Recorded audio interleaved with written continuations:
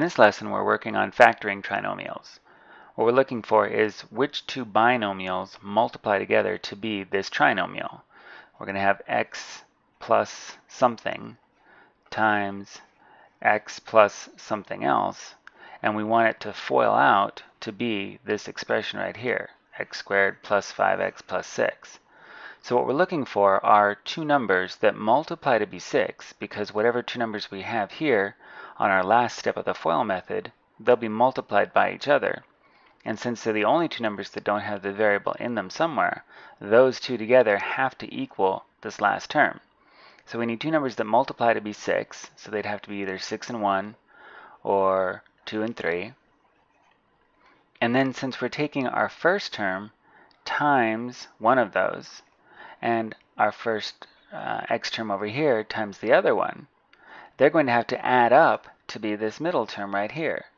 So we need two numbers that multiply to be 6, but add to be 5. Now we can see that 6 and 1 don't add to be 5, but 2 and 3 do. So our two numbers should be 2 and 3. We should have x plus 2 or 3, and x plus the other one, 2 or 3. And we can check it by actually FOILing it out. X times x is x squared. X times 3 is 3x. And 2 times x is 2x. So that's 5x. And then 2 times 3 is 6. So we have our expression, x plus 2 times x plus 3, and that's our answer.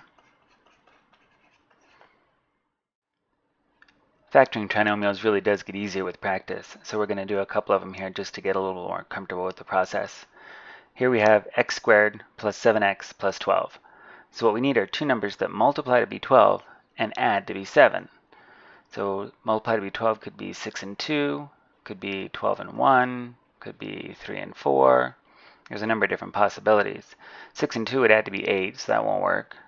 12 and 1 is 13, that won't work. 3 and 4 is 7.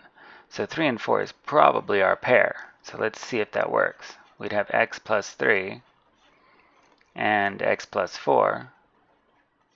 So we'd have x squared, and then we'd have 4x and 3x. That's our 7x. And then 3 times 4, that's our 12. So yep, our correct solution, our correct factoring is x plus 3 times x plus 4.